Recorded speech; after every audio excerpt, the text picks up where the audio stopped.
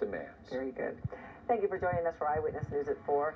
Get your news 24 hours a day by downloading the ABC7 Los Angeles app and following ABC7 on Facebook, Twitter, and Instagram. Up next, Monday Night Football. Give the gift of comfort and relaxation this holiday with a new recliner from Mathis Brothers. We have the largest selection of recliners in the state, and they start at only $186. We carry all the best brands, like this Lane recliner for only $228, or Lazy Boy recliners starting at just $299. Plus, you can upgrade to power and get features like USB charging ports and recline at the touch of a button. There's a new best seat in the house, and it's a brand new recliner from Mathis Brothers. Jared Goff and Aaron Donald rolls tonight. Wow. Future Hall of Famers on the Monday Night Football stage tonight. Must-see TV. Enjoy.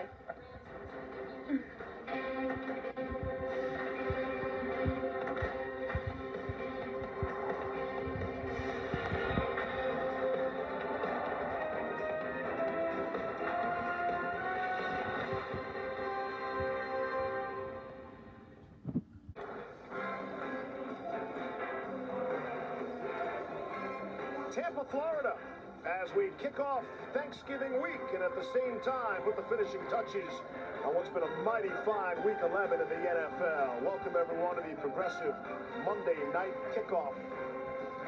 Tom Brady has made 27 career playoff starts since the Buccaneers as a franchise last played in the playoff game. And Aaron Donald and the Rams made their fifth and final cross-country trip of the season, and he brought with him the NFL's top-ranked defense.